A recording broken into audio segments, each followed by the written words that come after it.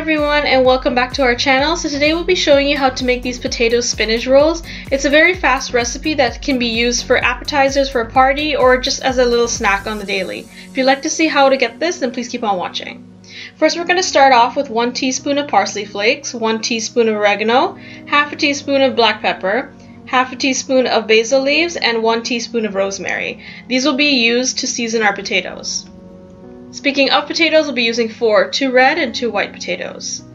We'll also be using 2½ cups of grated cheese, and we use the pre-grated cheese. So we use triple cheddar, and this is the brand that we used for the cheese, so it's a Sensations brand, but you can use any cheese that you'd like. We're also using 2 tablespoons of vegetable oil and also a medium-sized bowl of spinach.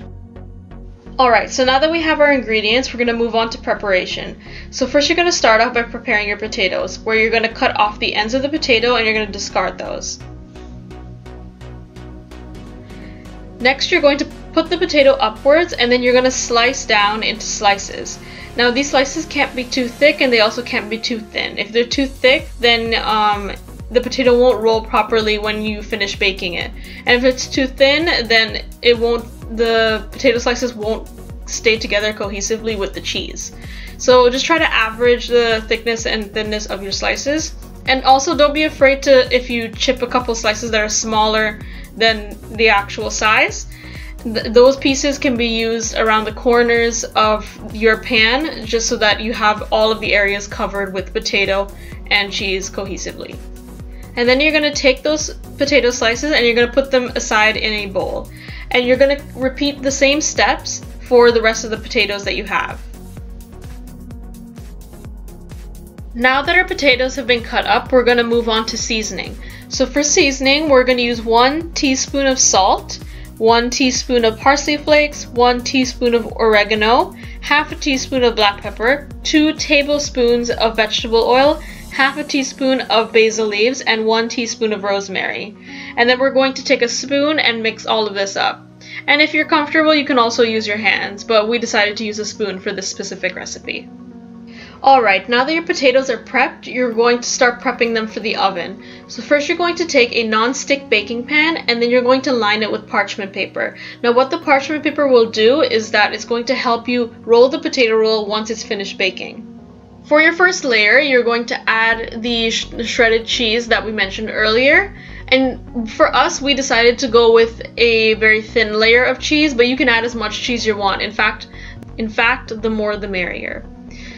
Then you're going to start adding your potato slices. Now one thing to keep in mind when you're adding the potato slices is that you want each potato slice to touch one another. What this will do is that it's going to make sure that each potato is binded together along with the cheese and the spinach, so that when you're rolling the potato roll, it doesn't fall apart.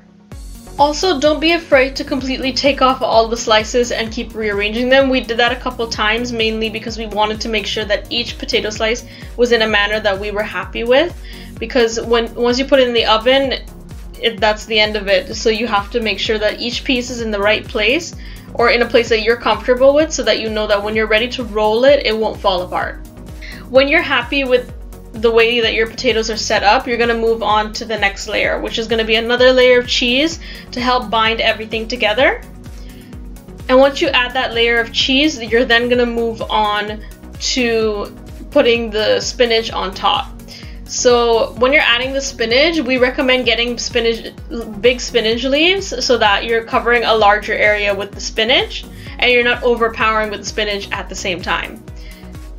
So once you add that layer of spinach, you're then going to add another layer of cheese, which will be your last layer, and then you're going to stick it in the oven for 375 degrees Fahrenheit for 45 minutes until it's golden brown.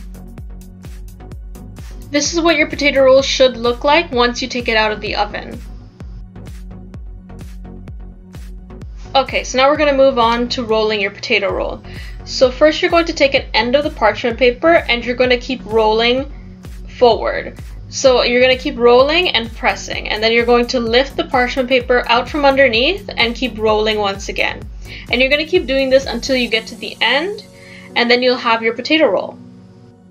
Once you've finished rolling it, you can still use the parchment paper as a way of making sure that you've molded it the way that you wanted it.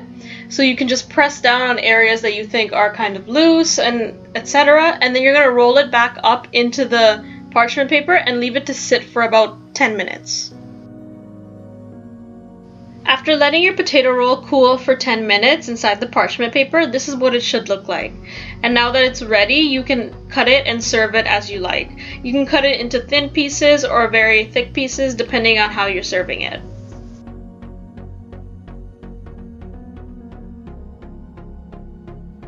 And that's the recipe completed. We garnish the spinach potato rolls with some small yellow tomatoes, but you can garnish it with whatever you'd like.